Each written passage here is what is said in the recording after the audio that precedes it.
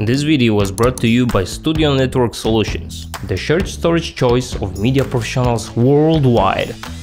Let's shed some light on the new paradigm of working in Premiere Pro introduced with version 14.1, that is, productions. I need to make it clear that in this video I assumed that you already watched my video overview of productions, so click here and check it out. Pause the video and watch this video first. Okay, you're still there? It means you've watched it. Good job. Now it's time for 10 things you need to know when working with productions. Let's cut to number 1.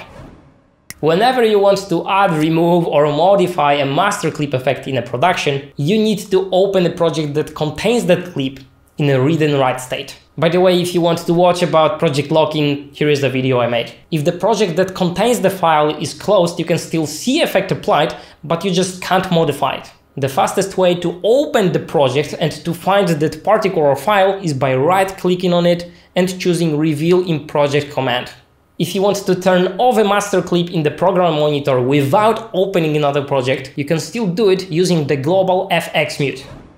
Generate master clips for media command in the edit menu is very useful if you want to migrate a sequence from a production to a traditional project.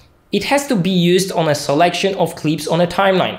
So whenever you have a production project containing sequences but no master clips and you want to save it in a standalone state, you should select all the clips in a sequence and choose Edit, Generate Master Clips for Media. There is a slider in the bottom left corner of the production panel, which you can use to make things bigger and more readable. Simple but still nice to have. Whenever you want to add a project to your production, you should use Add Project command.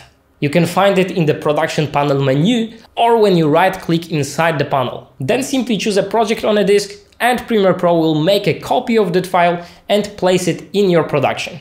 If needed, it will upgrade the project version. Similarly, if you want to make a copy of a project already existing in a production, right-click on that project and choose Make a Copy command. Very simple yet useful shortcut. If you hold Ctrl or Command while double-clicking a project, it will be open in read-only state.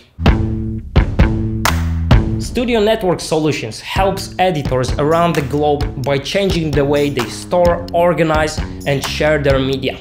They offer high-quality shared storage hardware and very reliable media management software, plus integrations with your NLE, including Premiere Pro, Final Cut Pro 10, Avid, and Resolve. What can I say? It's a great product, otherwise I would not contact them, so visit their website for more details.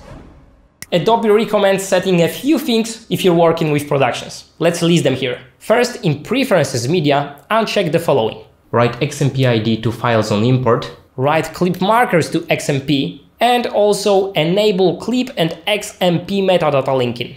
Next, in Preferences Collaboration, make sure Enable Project Locking is checked. Then enter a username that others will see and recognize when they open a project inside the production. And last but not least, make sure that Import Workspaces from Projects in Window Workspaces is unchecked.